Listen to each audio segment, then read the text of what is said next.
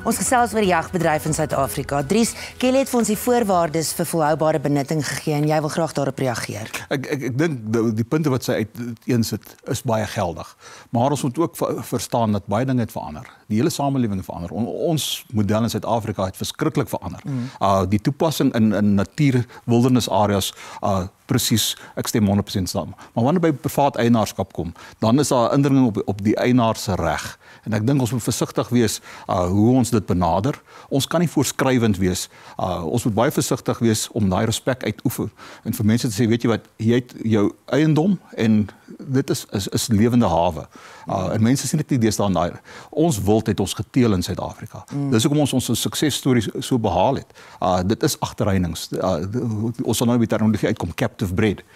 Meeste van ons wild in Suid-Afrika is captive bred. En ons moet realisties wees daar rondom. Ons kan nie vergelyk met die res van Afrika as sulks nie. Maar dis natuurlik een van die grootste kritieke punte is captive bred. Nee, Boel, het ons genoeg ruimte as ons privaat eiendom het? I'm always amused by this sustainable use concept. It's, you know, if there are too many elephants, we shoot the elephants. If there are too many people, we shoot the elephants. And it's all in the eye of the beholder. And the elephant in the room is population growth. And yes, ownership is the problem. We've commoditized wildlife.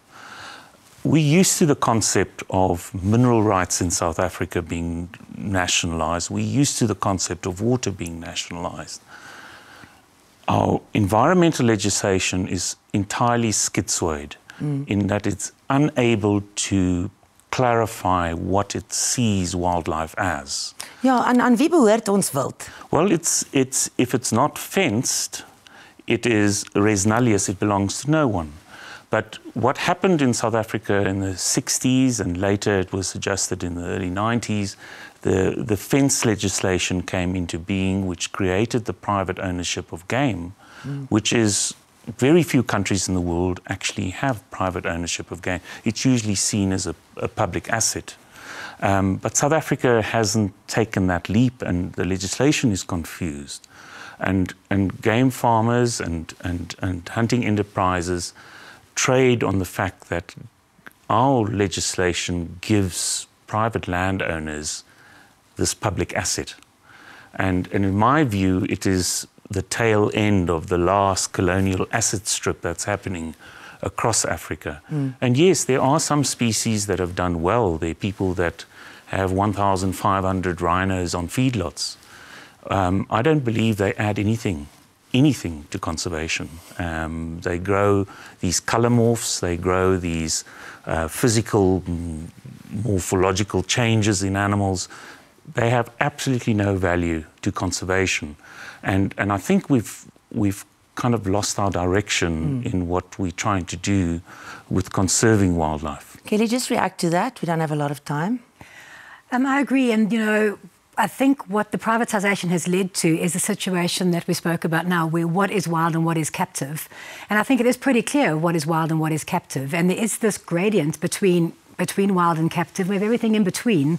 But I think there are some pretty clear definitions as to what constitutes a wild animal versus what constitutes a captive animal. And certainly when the animal is being bred in a cage where it's reliant on humans for its everyday needs like food and water, then it's definitely a captive animal.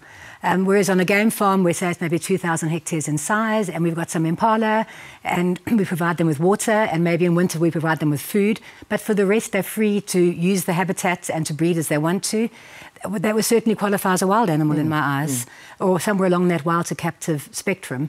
And I think we use the situation that we have in South Africa with this captive to wild continuum to hide behind and to say, well, everything is captive to some degree, rather than facing it head on and saying there are quite clear criteria and we can use those.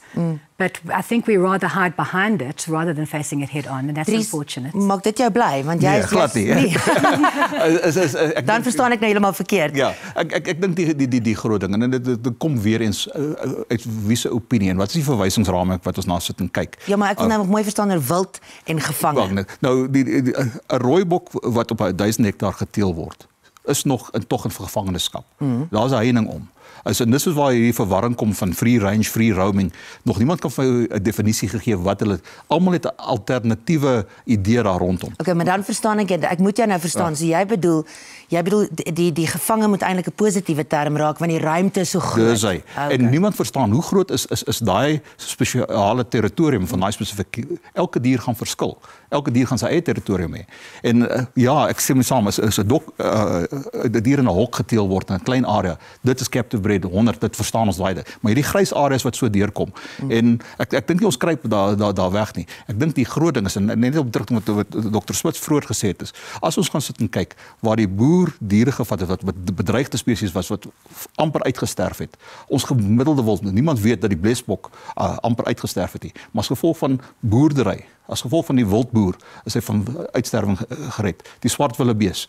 Hy het nou so genoem oor ons renoster. Die rhino suksesstorie in ons land is 'n ongelooflike suksesstorie. Vir die feit dat een boer nou 'n klompie van hulle by in bewaring het, ek dink die omstandighede dit gedryf daarna toe. So ons moet dit goed nie so vereenvoudig om te sê dit is cut and dry nie. Daar's baie ander aspekte wat in ag geneem word. Maar daar's ook 'n lelike kant van die storie waar geteelde tiere uitgevoer word na China wat nou regtig eienaardig begin klink. Nee, jy weet bietjie meer daarvan, Kelly. Ons bly net gou ingeskakel, ons gaan wel nou weer verder gesels, net hierna.